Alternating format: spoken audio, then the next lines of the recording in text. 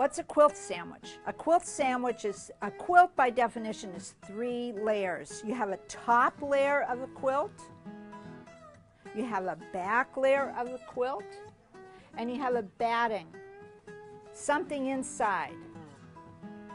See, there's all these different kinds of things. So on this little quilt that I used as an example recently, I have tigers on the front, and of course I would put snake fabric on the back, wouldn't you? Come on.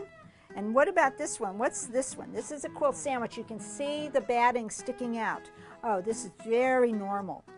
There's a front, there's the batting in the middle, and there's a beautiful back. So here's my top of my quilt. Here's this most gorgeous back of my quilt.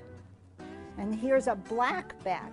So remember, you have a choice. There's black and there's cream and there's white.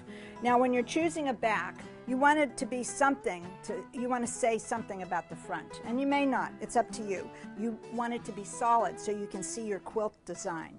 So on this quilt, I picked a black back because I really wanted to see my quilting design, my quilting pattern. I didn't really want it to be a flowered back. I wanted to see the quilting design, so I picked a solid. And that just adds another dimension to your quilt. It's like having 2 quilts in one.